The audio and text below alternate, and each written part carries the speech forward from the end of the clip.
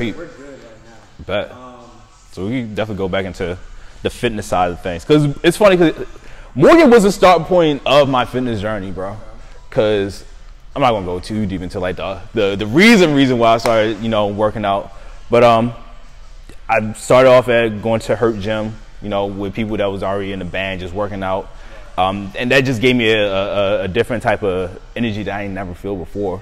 But when I first started working out, it was only because I wasn't too happy in my own body, bro. And a lot of people can relate to that same type of story.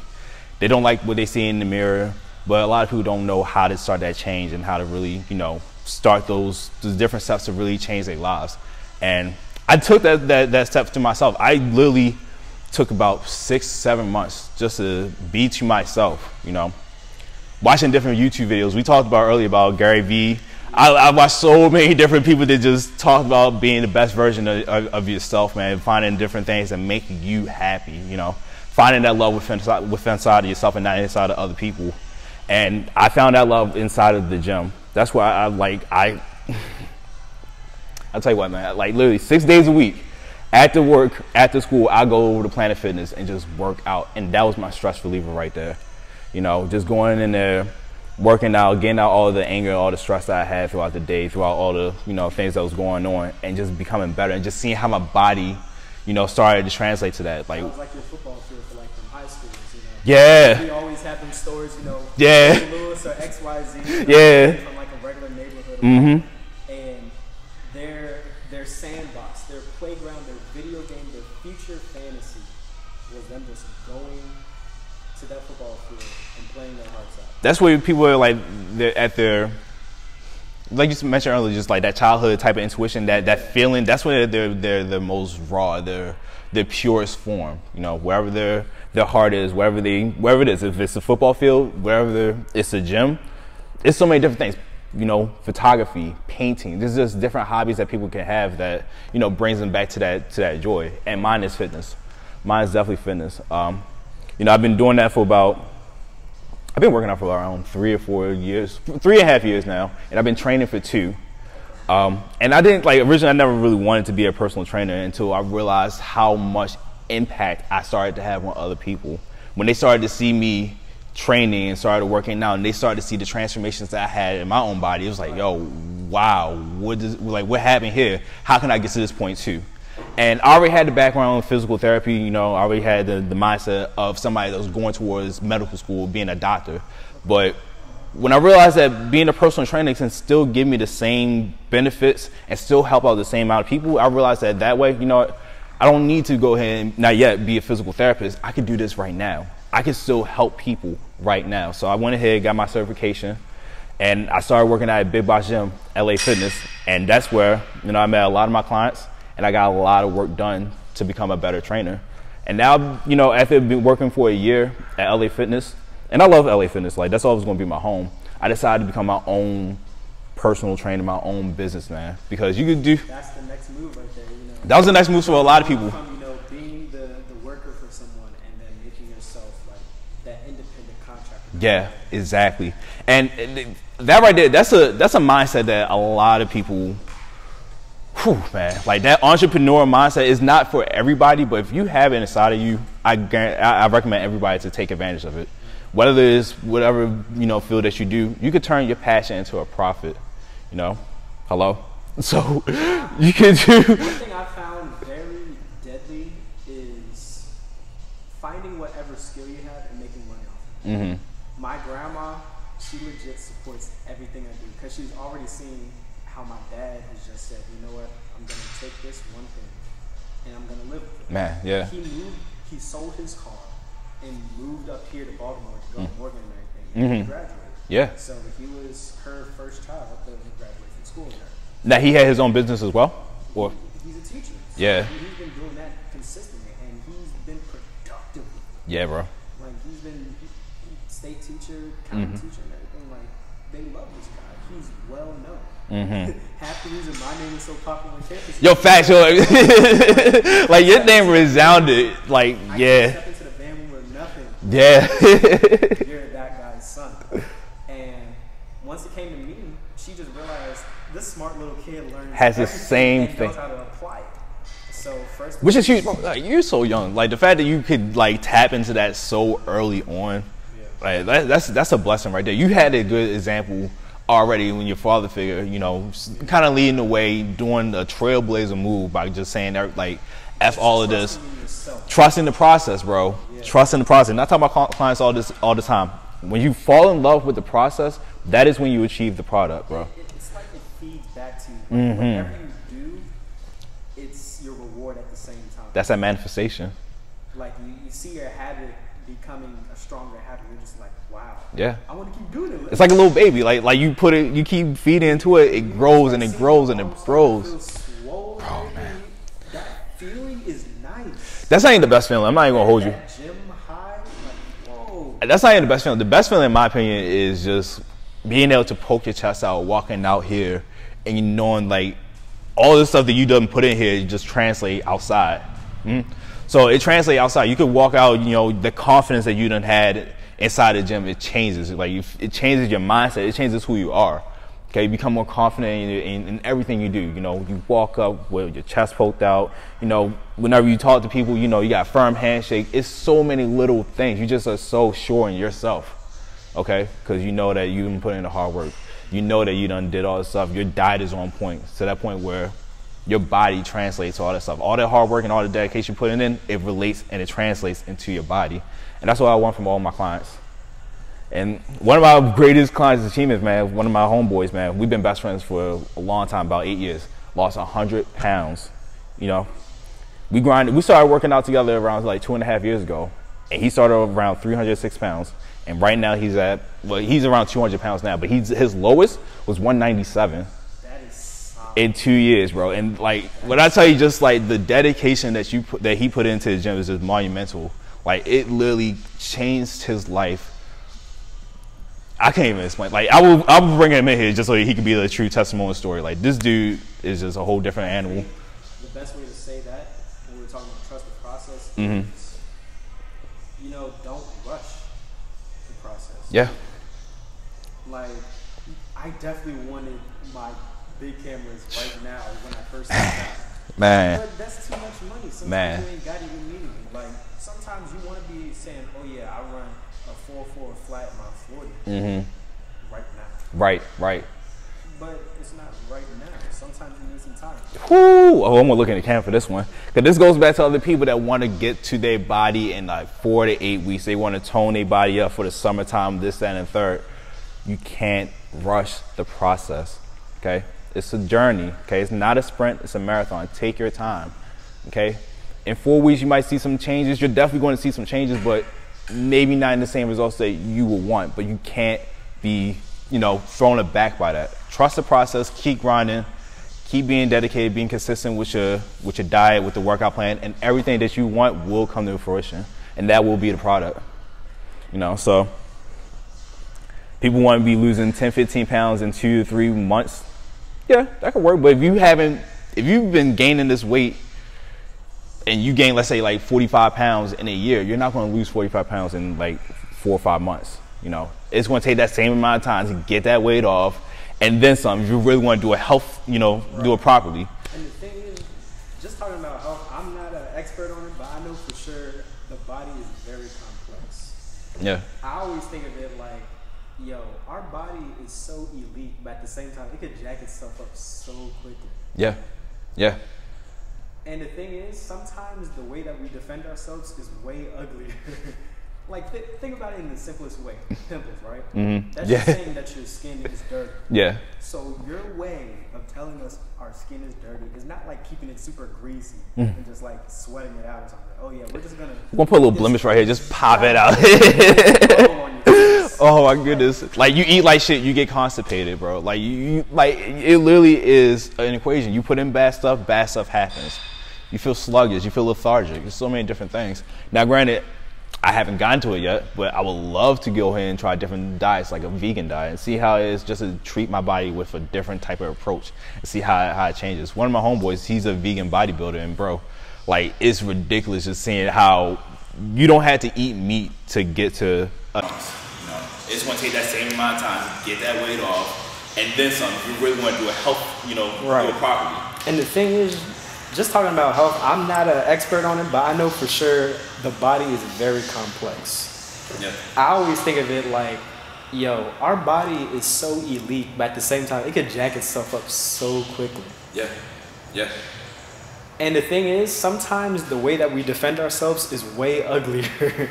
Like, think about it in the simplest way. Pimples, right? Mm-hmm. That's just saying that your skin is dirty. Yeah. So your way of telling us our skin is dirty is not like keeping it super greasy and just like sweating it out or something. Oh yeah, we're just gonna make this gigantic little bubble on your face. Oh, like you eat like shit, you get constipated, bro. Like like it literally is an equation. You put in bad stuff happens.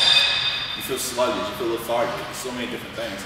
Now, granted, I haven't gotten to it yet, but I would love to go ahead and try different diets, like a vegan diet, and see how it is just to treat my body with a different type of approach, see how it changes. One of my homeboys, he's a vegan bodybuilder, and bro, like, it's ridiculous just seeing how you don't have to eat meat to get to a different point. There's so many different ways to get there. So it doesn't have to be one straight line to get to your end goal, you feel me? But as long as you're consistent with your diet and you're consistent with your training program, you'll get to wherever you need to get to. For sure. So if you were to tell someone right now that maybe they don't want to have a trainer, but they just want to, do like some stuff at home to be consistent, staying a little fit. They don't want to be like, the person jogging around the neighborhood all the time. Not yet. Their lifestyle is basically fitness and then their life. Yeah. Like they just want to do a couple of workouts every so often. What would you advise to them? You could definitely start out with a home workout plan. You could definitely start out with some calisthenics. So you could do, and granted, it literally all depends on what your lifestyle is. A lot of people, especially with COVID going on now, a lot of people are having sedentary jobs, which means that you're just sitting down all day at your desk, typing on a computer, not getting any type of motion in whatsoever. So what I would recommend, get some push-ups in, get some squats, get some get some sit-ups, some push-ups, just different motions, high knees, different things just to get your body acclimated and just get your body going in movement. And then you can also do some walking around your neighborhood, walking around your apartment complex. You don't have to go ahead and run a 5K, but just do something just to get your body moving and, just start from there. And then once you're ready to go ahead and upgrade, go ahead and go to the gym for like 2 to 3 weeks, okay? Now, another thing that I also see with people is that it's not really about just, I don't know how to work out in the gym. It's literally about the environment of the gym itself. Sometimes people go into the gym and they get intimidated by the gym. You see a bunch of swole, little big dudes just walk like, you feel me? And not only that, like sometimes you see a lot of dudes in there that aren't necessarily in the gym for the right reasons. They are in the gym just to be scoping out women. Just doing, it happens. So it's a lot of different factors in it, but you go in there with your own mission, okay? Put your headphones in, got a set plan. I'm getting here. I'm going to be hitting some chest. Got your workouts that you have in mind, something that is a set program. Get in and get out. Nobody's worried about you. And if you go to like different gyms, this gym right here, Anarchy Gym, my home gym, is one of the best gyms in the DMV, and I will put that on anything. You can put this gym on any other level. We're up there at the top, bar none. And the best thing about this gym is it's a family-owned gym, and that everybody that's also in this gym, man, it's a big family. A lot of people know each other here. Even if we don't know each other outside the gym, when we come in here, we're all friendly, we're all cordial. And there's somebody that doesn't know any type of exercises, we're more than happy to help those people, and get them to where they need to be. It's a big family in here. That's why I love and I chose this gym specifically to, continue to be my own private-owned business in this place because. It's a huge opportunity. So, personal trainer-wise, where do you see yourself in like the next 2-3 years? 2 to 3 years. That's a great question. 2 to 3 years, I want to build the brand so much to the point where I can, translate it from an in-person setting to more of an online training setting because that's where the vibe is. If I could reach people outside of just Baltimore City, outside of Zone 15, if I could just reach people in the DMV, if I could reach people in the East Coast, and even places outside where I wouldn't even never meet them, that's the goal for me. Just having that big exposure and everybody knows that, damn, the Product Fitness is a household name. If I know that I need to go ahead and get some type of training or some type of nutritional advice, I could go to this guy's page, I could go to this guy's website, and I know I'm going to get some quality information and get some quality workouts. That's all I want for my clients and for people. And that's in the next 2 to 3 years. I'm going to go a little bit further. Within the next 5 to 7 years, I actually want to have my own gym. Nothing too major right now, but a small box gym where people can come to me and I'm in a set location. We can just have a great time, you know, something that I could call my own. Okay. That's a main goal right there. So would you find yourself being more just like the regular personal trainer, or you could possibly work with like athletes too? You can do that. Sometimes athletes, it's a different. They want to chill sometimes. You know, they just want to work with a regular person. Yeah. Well, you can do. Most trainers have specialties. You know, that you need to find a niche if you're a trainer because everybody does a little bit of everything. Right. So, you know, I don't really like to discriminate. I do athletes from time to time, but I'm not a pure athletic trainer. I would recommend somebody go to somebody else that is, you know, more on that side. What I like to go ahead and focus more on just those people that are, you know, day-to-day people who are regular, who want to have that body like an athlete. You don't have to be an athlete to get the body of an athlete. You know, you really don't. Change your diet just a little bit. The little things, bro. The little things. Be like, yo, you look like you play. Yo, you look like you hoop. You look like you ball. It don't take much. It don't take much. I'm here to get you to that body, bro. You ain't got to be an athlete to get there. I'll tell you straight up. I ain't never did no type of sports besides lacrosse. But, bro, I got the body for it. You could. And the thing is that I think sometimes people's expectation is so much on what we see TV-wise. Yeah. You know, a lot of people out here, if you're just a little bit swole and you just cut down a little bit, yeah, they see such a big difference. Yeah. You don't have to be Arnold Schwarzenegger nah. and J.J. Watt to just say, wow, you look really buff now. It'd be nice to get to that point, but granted, if you want to go ahead and go to the bodybuilding, Arnold Schwarzenegger, Ronnie Coleman, Jay Cutler vibes, bro, those people are on steroids. And there's nothing wrong with steroids, but most of the people are not trying to do that. People want to be authentic. They just want to live a regular life. I tell you what most people want to do. Most people just want to tone up, which means just to lose belly fat and to gain muscle mass. Literally. People don't like this. Nah, well, some people like that. Some people like a little, you know, you need a little something to hold on to. You don't want to be like a twig. You know, a lot of people like kind of like the buff teddy bear. That's fine. Yeah, that's exactly what it is. Yeah. Somebody, you know, a lot of people say they want their guys to be over 200 pounds, you know, this, that, but still look healthy. And I could get you there. I could definitely get my clients there. But, you know, when it comes to athletic training, yes, I know how to do those exercises. Yes, if need be, I could get you there. But you want to be more in a true athletic, performance-based type of environment. And that's a different vibe than just being in the traditional gym. Like, we can get the stuff done, but that scene would be something way better for them because they have stuff that's way more explosive, and the scene is way more fit for them. So, my clientele right now, my scope of people is really just regular day-to-day people just trying to get to the best versions of themselves. And it's definitely more than just the physical side. Like we mentioned earlier, it's really more about the spiritual side, the emotional side, the mental side. Just so many different aspects that come along to it. Most trainers also become like your personal therapist in a way, unlicensed therapists, you feel me? Because we talk about so many just deeper problems. You know, I'm spending an hour a day with my clients for like 4 or 5 times a week. This is a big rapport that comes along with that. So, you know, it's more. That you just like talk about strictly working out. Yeah, and then, you know, one thing leads to another. Exactly. So it's like you build true bonds with your clientele. I have 3 clients right now down there for like almost 6-7 months. 2 of them are a year plus. So it's definitely something that you build a true lifelong, you know, bond with. And I don't know so many different trainers that have been with their clients for 10 years plus, you know, because they love that relationship that they have with their trainer. And that's what I strive for. You know, I'm not trying to sit here and run people's pockets and just get them to where they need to be. This is a lifestyle change, bro. So, you know, we build that rapport, and then you get the knowledge that you need so that you could take it on and do, you know, your own thing with it. That's cool too. But if you want to find a true lifelong trainer, I'm that guy for you. You know, great conversation. Go ahead.